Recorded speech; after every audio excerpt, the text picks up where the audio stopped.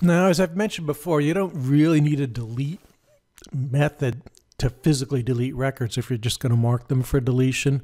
But in the interest of being complete, we'll go ahead and put in a delete option in case for some reason you have to physically delete records.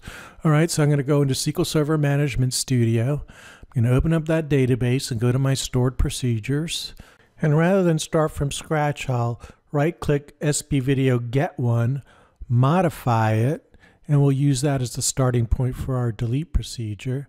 So when that comes in, we'll change the alter to create, because we're going to create a new procedure, and its name's going to be delete, not get one. So we'll put that in there. We're still going to pass in the ID. Now we don't want to select based on that. We want to delete based on that.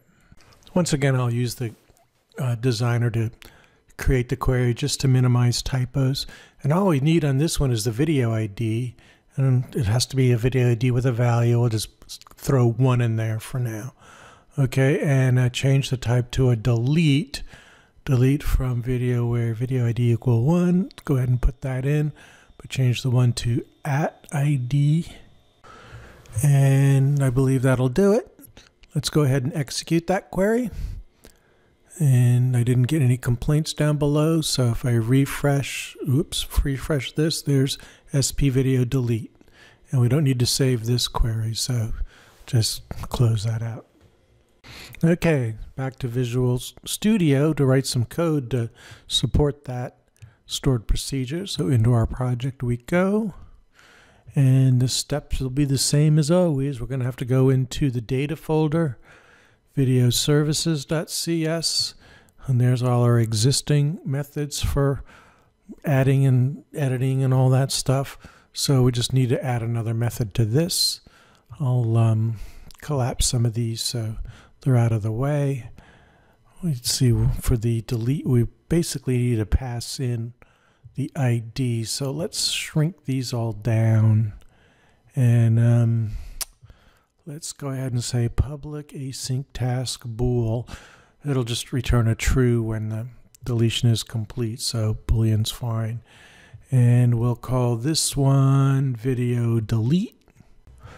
And we will pass in the ID of the video to delete as an integer. Okay, and now we need some stuff from get one, like these 3 lines that do the parameters and then set up the connection. Pop that in there. Now we can't use that same SQL statement or that same call. We need something more like in video insert. So let's see, let me collapse this down and get into video insert there and copy this await. And we'll put that one down into our video delete. And then we'll paste that in here into video delete. The name of the stored proc we're calling is video delete, not video insert. Oops, I went the wrong way there. Video delete, quote, comma, parameters. Alrighty then. So now we still have a squiggly because this needs to return something. Just return true. Good enough. Don't forget about iVideo service. We need to add this to iVideo service. So copy that out, go into there, paste it in, and delete the public async. Everything in the interface is public. And that should do the trick there. Okay? So I think we can close up and save everything and see if anything is going to blow up. Nope. All right, and so now to allow people to delete, we can add another column to this table with a little trash can icon. When they click that, we'll take them to a page where they can confirm they want to delete, and if they confirm, we'll physically delete it. Okay, so back to Visual Studio. Let's go ahead and create the confirmation page. So I'll right-click Pages, Add, New Item, Razor Component, and we'll name it Video Delete. And then it's going to have a lot of the same code as like Video Add or Video Add Edit. So let's open up Video Add Edit and grab all that code at the top, I guess. They're not going to really be editing, but we can use some of this code paste it into video delete.razor, and then tweak the code so this works as a deletion thing. Instead of video add edit, it will be video delete, and we'll still pass in the integer ID of the item to delete. Instead of app page title, we'll just title it accordingly. Throw in a little warning text so that hopefully they don't delete it anyway. Again, it's better to just mark them for deletion, but we'll go ahead and do this method in this just for the sake of completeness. There is no undo. All right, we don't need an edit form because we're not editing anything.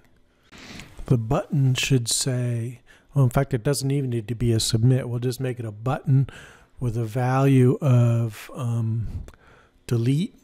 And when they click it, we'll call a method called delete. Let me just grab that and paste it in there, and we'll change that to @delete. And I think it's looking pretty good. I don't have those methods down there yet, but let me save what I have, and then we're going to open up video add edit. Oh, it's actually open over here already on this tab. And then I'll just start swiping chunks of code. For sure, I'm going to have to instantiate a video because I'm going to show one on the screen, and I need the parameter with the ID, and I missed that line. Let's see, what do we got here? Let me just grab, we need that. Let me just grab all of this, and then I'll go put this over in there. There's my parameter.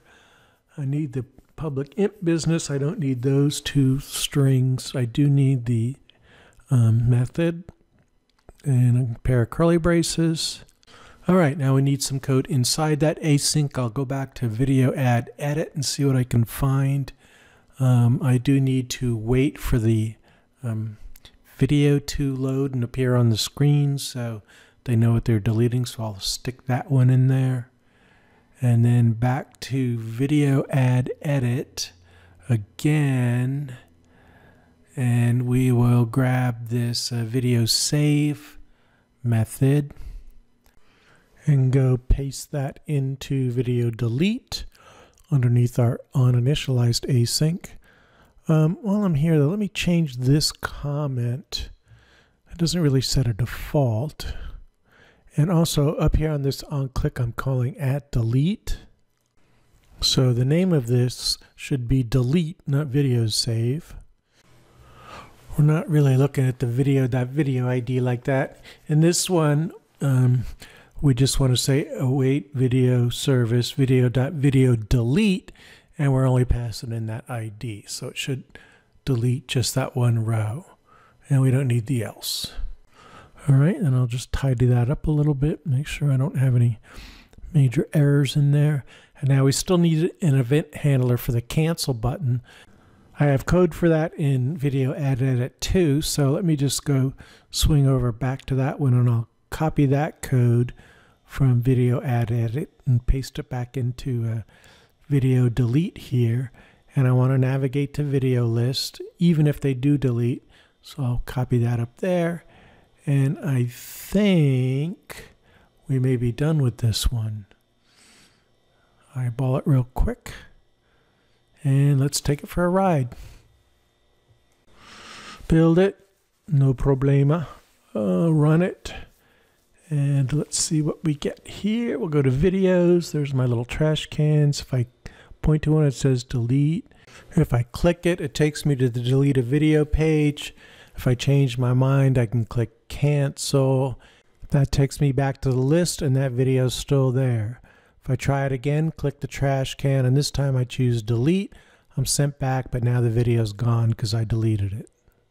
I see I missed the column heading for the trash cans, so let me go, I'll close this back up and go back to video list and put that column heading in. That's just a TH in a HTML table.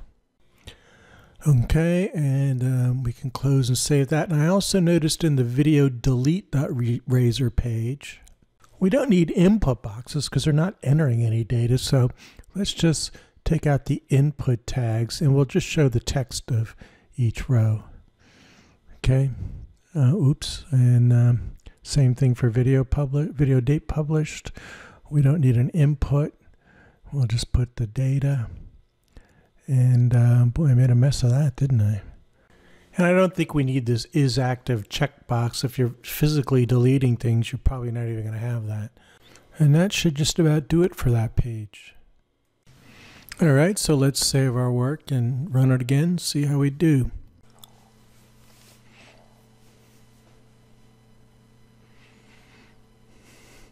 Click videos. The delete column has a heading, that's good. We'll click a trash can. And now it looks like it doesn't have input boxes, but I see that 12 a.m. is there. I guess I forgot to put that too short date thing, whatever it's called. Let me cancel out of that. Come back into my code and add dot to, what is it? To short date string or something? Yeah, that one, to short date string, paren. Run it again. And when we get to the list of videos, we'll click one, and there we can see the times removed from that, and so everything should be good. Couple last quick tests. We'll click cancel here. We'll delete it again. This time we'll click delete, and it is gone. And can we still add a video? Click add a video. We'll call this one video infinity or something, and just accept the defaults, I guess. Click add, and we should see it at the bottom of the list, and we do. So that's it. We're done with all our CRUD. So close everything up, save everything, and come over one more video. We'll tie up some loose ends.